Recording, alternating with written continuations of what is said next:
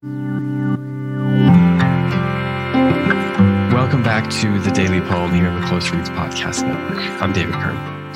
Today's poem is by an American poet and translator named A.E. Stallings. She was a finalist for the Pulitzer Prize just last year for her book, Like, and I've read a poem, maybe 2 poems from that book. Today's poem is from a previous book, a previous collection of poems called Olives. Came out from Tri-Quarterly Books a couple of years ago, and in it, it has a poem called Listening to Peter and the Wolf with Jason, aged 3. This is how it goes. Eyes wide open, grinning ear to ear, balanced between the thrill of fear and fear, he clutches at my skirt to keep me near and will not let me leave him by himself in the living room where Peter and the Wolf emerges from the speakers on the shelf. He likes Peter's jaunty swing of strings, the reedy waddle of the duck, the wings that flute up in the tree. But still he clings, even though for now it's just the cat picking its sneaky way through sharp and flat. He isn't frightened of a clarinet and laughs at grandfather's bluster and bassoon, but keeps his ear out for another tune and the shadowy edge of the wood, and coming soon.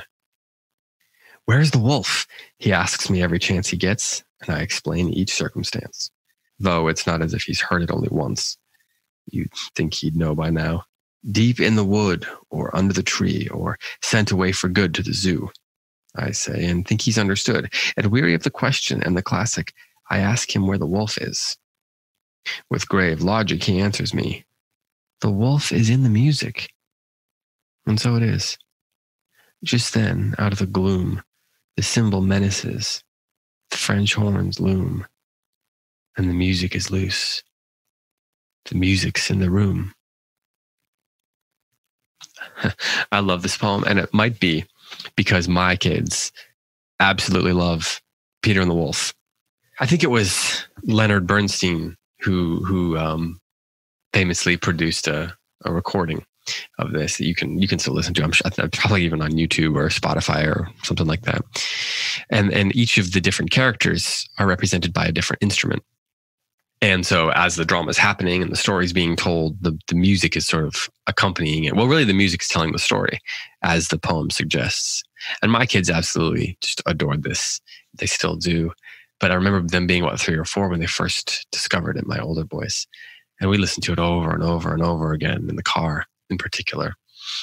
So the things that she's explaining here are, this scenario is, I guess, a little personal for me, but I'm sure that many of you out there have listened to this, especially those who listen to this podcast with your families. And if you haven't, then you need to check it out.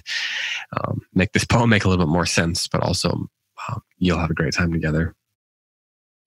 I particularly love the phrase, which is in parentheses, even though for now it's just the cat picking its sneaky way through sharp and flat. So I love the wordplay of the sharp and flat bit there. And it's an example of where, just as there's music is loose, the music's in the room, she says, the wolf is in the music. She's, of course, talking about Leonard Bernstein's, all his performers and the music they're making. But there's also music loose in this poem. There's a musicality to it. Stallings, being a formalist, it really sings in her poetry because she sort of allows the forms to guide her. So the rhymes here, they're persistent. They're in your face in a sense because, each stanza has just, the same ending, the same end rhyme: ear, fear, near, himself, wolf, shelf, strings, wing, clings, and so forth. And, she flexes a little bit with them, like cat, flat, and clarinet. But the form guides the poem's music so much, and she just kind of embraces that, much like a performer embracing the melody. That rhyme is sort of the melody that holds everything together. And so, I love that about this poem and the way that it engages with its, original source text, so to speak. So once more, here is Listening to Peter and the Wolf with Jason, aged 3. Eyes wide open, grinning ear to ear, balanced between the thrill of fear and fear, he clutches at my skirt to keep me near and will not let me leave him by himself in the living room where Peter and the Wolf emerges from the speakers on the shelf. He likes Peter's jaunty swing of strings, the reedy waddle of the duck, the wings that flew up in the tree. But still he clings, even though for now it's just the cat picking its sneaky way through sharp and flat. He isn't frightened of a clarinet and laughs at grandfather's bluster and bassoon, but keeps his ear out for another tune at the shadowy edge of the wood, and coming soon. Where's the wolf? He asks me every chance he gets, and I explain each circumstance, though it's not as if he's only heard it once. You'd think he'd know by now. Deep in the wood, or under the tree, or sent away for good to the zoo, I say, and think he's understood, and weary of the question and the classic, I ask him where the wolf is. With grave logic, he answers me, the wolf is in the music. And so it is. Just then, out of the gloom, the cymbal menaces, the French horns loom, and the music is loose. The music's in the room.